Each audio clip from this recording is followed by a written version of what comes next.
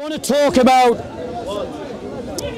the event in the Gospel in Mark chapter 10, verses 17 and onwards. I want to talk about this passage because it's one of the favourite passages of Muslims.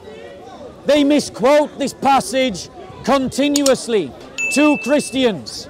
And I want to talk about why this passage and what this passage means and how it isn't what Muslims think that it means. And I also want to talk about the seduction of riches and wealth and the love of this world, and how the love of this world is a form of idolatry and our worship to God. As he was setting out on a journey, a man ran up and knelt before him and asked him, "Good teacher, what must I do to inherit eternal life?"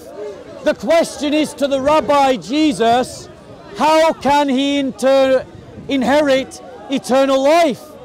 And he calls Jesus, "Good teacher." And Jesus replied, "Why do you call me good?" Now I want you to hear this properly, Muslims. Jesus replies, "Why do you call me good?" He doesn't reply, "Don't call me good." Muslims often quote this passage to Christians as if Jesus said, "Don't call me good." Jesus doesn't say that. He said, "Why do you call me good?" In other words, you recognize that I am good. Do you recognize that I am God?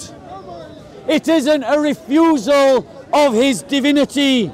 Muslims, you misread the verse, and you do so because your da'i are lying to you. And then he goes on and he lists the 10 Commandments.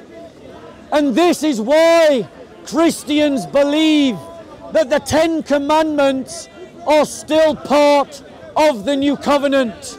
That is why Christians still use the 10 Commandments. It's why we still teach the 10 Commandments. And it's why the 10 Commandments are still applicable to Christians today. Not all of the Old Testament law disappears with the New Covenant.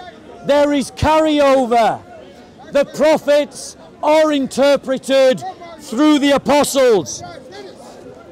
And the man claims to have kept the commandments from his youth. But Jesus, seeing into his heart, says that you lack one thing.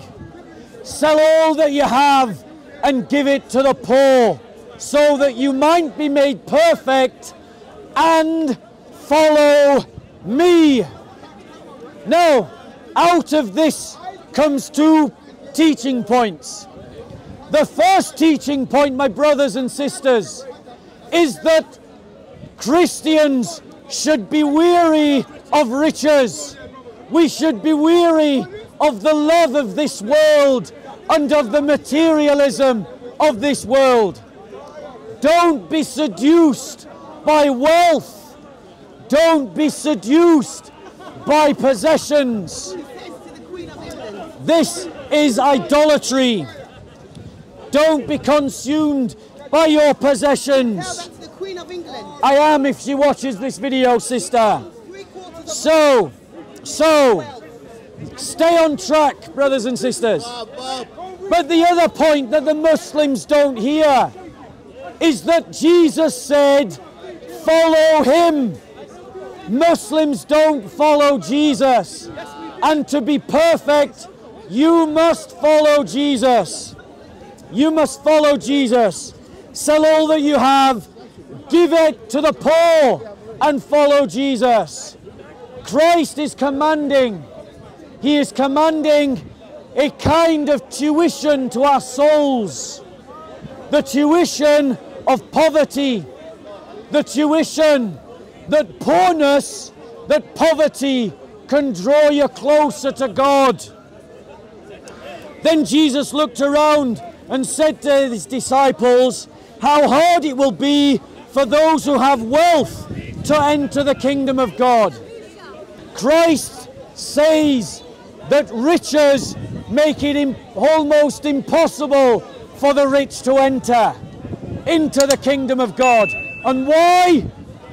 Because when you own a lot, you want to own more. You want to hold on to it. You see it as yours.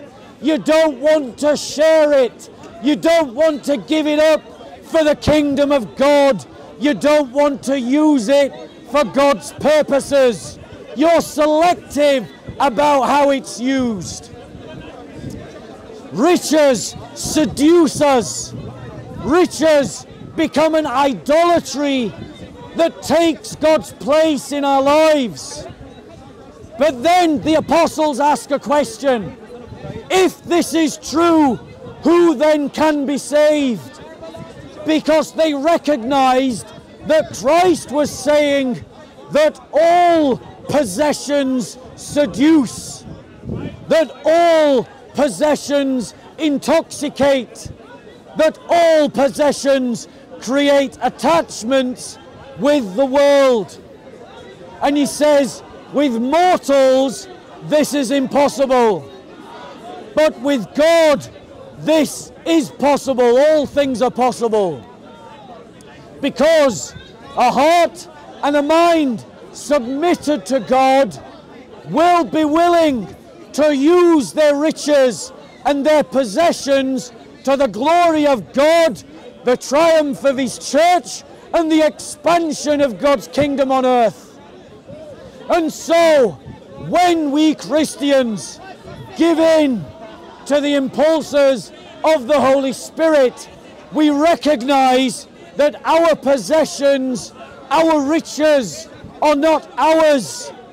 They are for the use of the kingdom. All of them are given to you in trust so that you can use them for the glory of God, the triumph of His church, and the expansion of His kingdom. And then it goes on. Peter began to say, "Look, we have left everything and followed you." Jesus said, Truly, truly I tell you, there is no one who has left house or brothers or sisters or mother or father or children or fields for my sake and for the sake of the good news, who will not receive 100-fold now in this age, and eternal life in the world to come, and persecutions in the world. Christians, when you follow your vocation, which is to follow the way of Jesus in the way that Jesus has called you, whether it is as a politician, a pugilist, a soldier, a policeman, a cleaner, an artist, a teacher, a medic, a GP, a nurse, a priest, a monk, a nun. When you follow Jesus in this way, you learn in this vocation that all that God has given you is for your vocation. And when you do this, you meet with your brothers and sisters who are doing the same, and suddenly every Christian home is open to you for hospitality. That every Christian purse is open to you in charity. We Christians must practice a radical, liberal charity towards one another, to give freely without counting the cost, to support one another. Those that we know who are following our Lord, open your hearts to them, open your treasures to them, open your chests to them, open your homes to them. I give a qualification. The qualification is to those who you know are following the Lord. Act wisely. We're not talking about opening all of your homes and your hearts and your treasures to the next person that says, give me your mobile phone. But use wisdom with the things that God has given you. Because God has given you those things, not because He wants you to use them for you, but because God has given them for you to use them for Him. And so all that you have is for His use, His glory, His church, His kingdom. Don't be seduced by the material world or the seduction of riches. Any questions? Any questions? Any questions going once? Any questions going twice? Any questions going 3 times?